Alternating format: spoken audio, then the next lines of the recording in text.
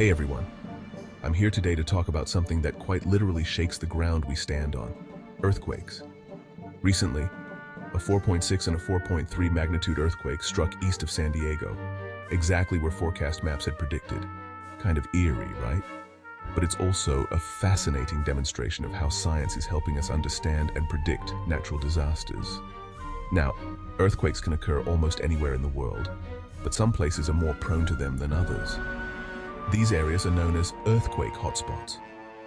For instance, cities in California, countries like Greece, Italy, and Japan, and regions such as the Caribbean and Central America are all well-known hotspots. Why is this important? Well, if you live in or travel to these areas, knowing a bit about earthquakes can literally be a lifesaver. Let's dive into some safety tips that everyone, especially students like you, should know. First, always have an emergency kit ready. This should include water, non-perishable food, a flashlight, a first aid kit, and other essentials.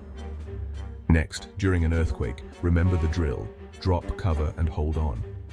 Drop to your hands and knees, cover your head and neck with your arms, and if possible, take cover under a sturdy piece of furniture. Hold on until the shaking stops. After the shaking, be cautious of aftershocks.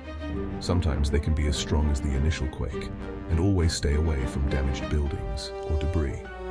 And hey, staying informed is key. Websites like quakeprediction.com offer forecasts and updates that can help you stay one step ahead. They even nailed the prediction for the San Diego quakes. Understanding and respecting these natural phenomena can not only reduce fear, but also enhance our preparedness. So whether you're studying from home or wandering the globe, keep these tips in mind and stay safe. That's it for today.